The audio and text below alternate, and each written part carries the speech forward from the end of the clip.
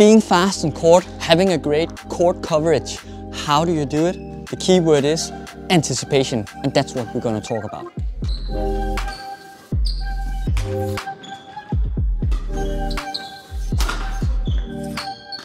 Before we move on in this video, please visit our website www.basicfeather.com to find your new badminton racket.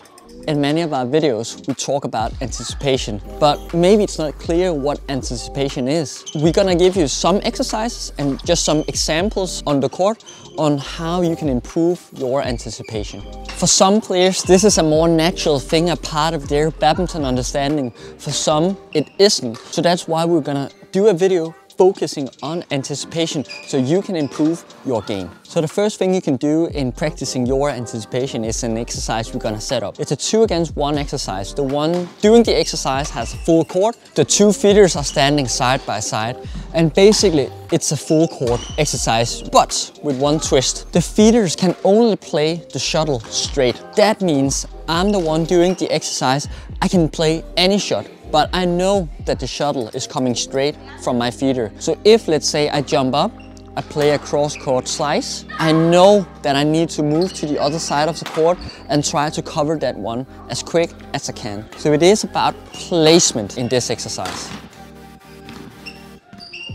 So what I would not like you to do in this 2 against 1 exercise is, although you know where the shuttle is coming, that you're just moving to that side automatically. So that means that you're not really moving as you would do in a normal singles. You're just covering the half court. Try to do it as match-like as possible so you can practice that anticipation. So the next thing is about your awareness on court. So it's not an exercise, it's more situation on court. So let's say I'm up at the net and I play a super good lift, putting a lot of pressure on my opponent.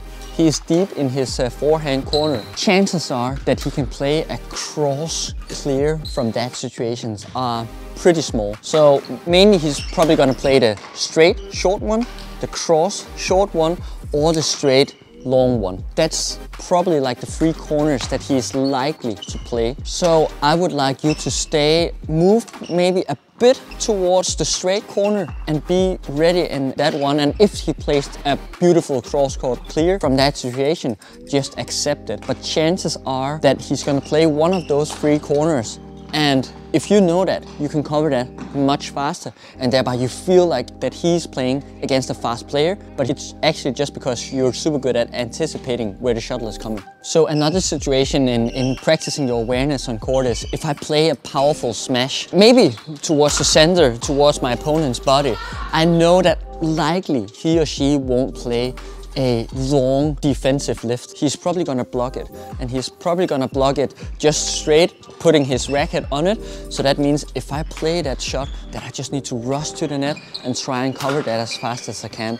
Again, it's not 100% that this will happen, but the chances are at least more than 50%, and that's what we're gonna go for. So the last thing I wanna add to this anticipation topic is the split step. A lot of players think that the split step always needs to be done at the center of the court. That's not right. Again, it's about anticipation. So if I play, again, let's use the smash as an example. If I play a straight smash, my anticipation is that it's gonna come towards the net, and maybe it's gonna come straight.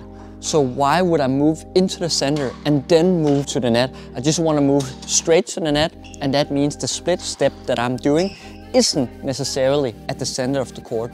That's completely okay. So I would say it's almost a myth that the split step always should be done at the center of the court.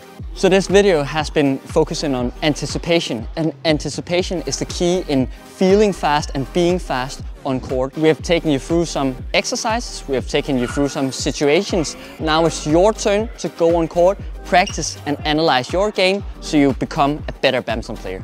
A lot of badminton players around the world already subscribe to our YouTube channel.